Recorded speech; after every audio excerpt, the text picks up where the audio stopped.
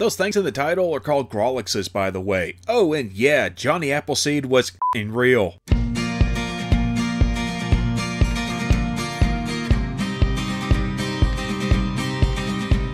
Johnny Appleseed, American folk hero, apple enthusiast, and Dr. Keeper-Awayer, was born John Chapman on September 26, 1774 in Leominster, Massachusetts. His love for apples and nature began when he apprenticed as an orchardist, and he decided that he would live a nomadic life, traveling the frontier and spreading seeds. And by seeds, I mean Swedenborgian seeds. No, that's not a type of apple, that's a Christian denomination based on the teachings of Emanuel Swedenborg. And yes, Swedenborg was Swedish, imagine that. Most of Johnny's time was spent as a missionary. He stayed at the homes of those he preached to, sleeping on floors and the such. And as he traveled spreading the word, he also set up apple nurseries. Yes, Johnny didn't typically plant apple orchards, he made nurseries, where trees could be grown, maintained, and then eventually sold. He did this ahead of settlers so that as people began to trickle into an area, there was Johnny ready to sell them apple trees.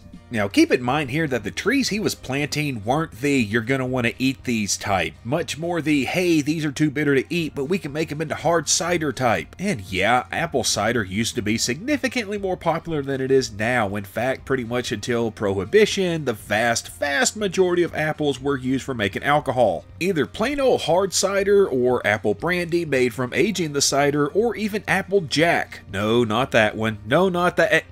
Really? Yes, that one, which is made from freezing cider and then draining off the pure alcohol. Squeezins. Something that should be added here, Johnny used seeds rather than splicing. Splicing is where you basically combine two plants into one. It's how, well, pretty much every plant that we eat came to be in the form it currently has. By using seeds, he maintained more of a purity for the strain, but more often than not produced basically what we would call crab apples. Okie dokie.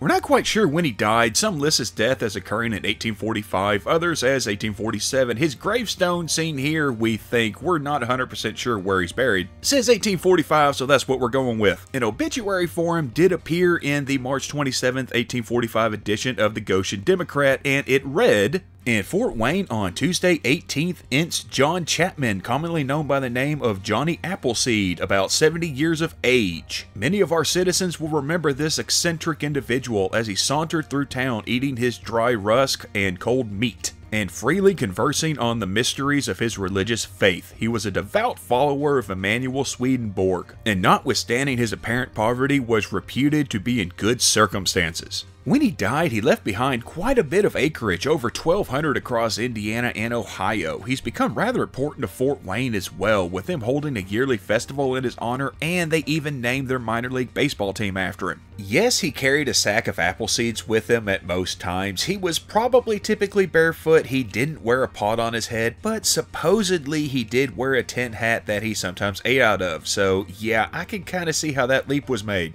And one last thing, if you hate dog fennel, well guess what, you've got Johnny to blame for that too. He also planted the weed as he traveled because he believed that it had medicinal properties. In truth, it's actually poisonous and causes liver failure, so good job there, Johnny.